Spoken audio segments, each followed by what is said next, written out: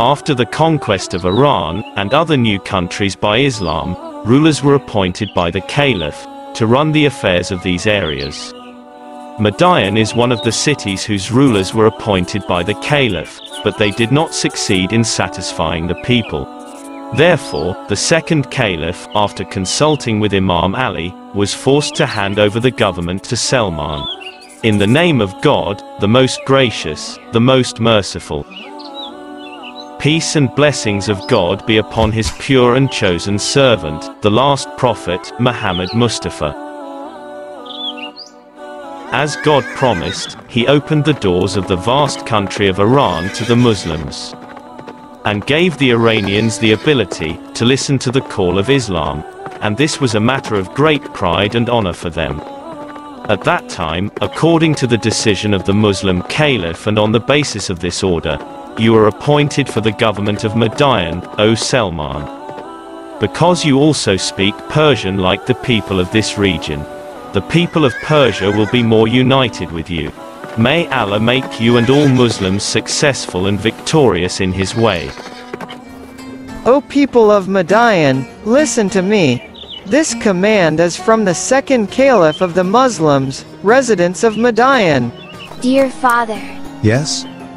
Salman became the ruler of Madain. Are you telling the truth? I just heard it from the messenger. Thank God. What a wonderful choice.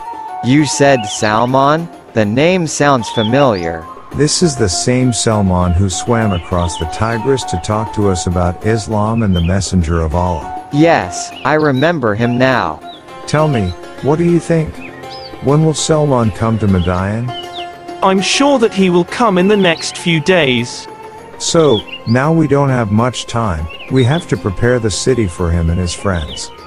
Rusby, Yes? come with us and see how the ruler should be welcomed. Open your eyes, and save in your heart and mind what you see now. Hello, my brother. Where are you coming from? From the south.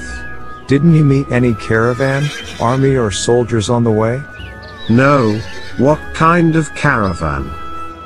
The new ruler of Madain. Salman. Salman.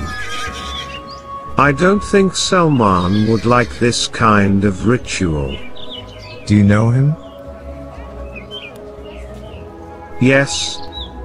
I am Salman myself. What? Are you?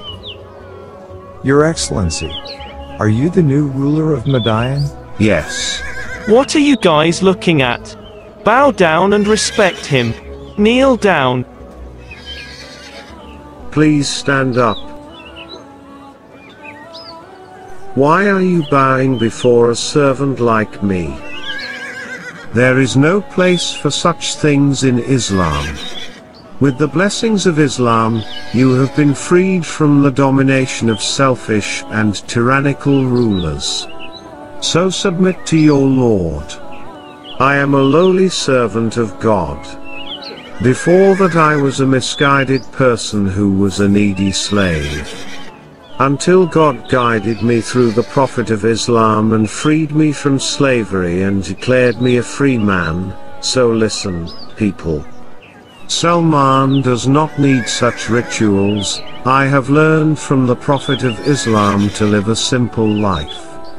And these things do not increase anyone's value.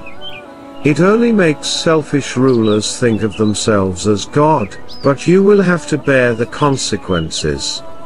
Therefore, O people, know that the Prophet of Islam has been humble, simple and honest throughout his life.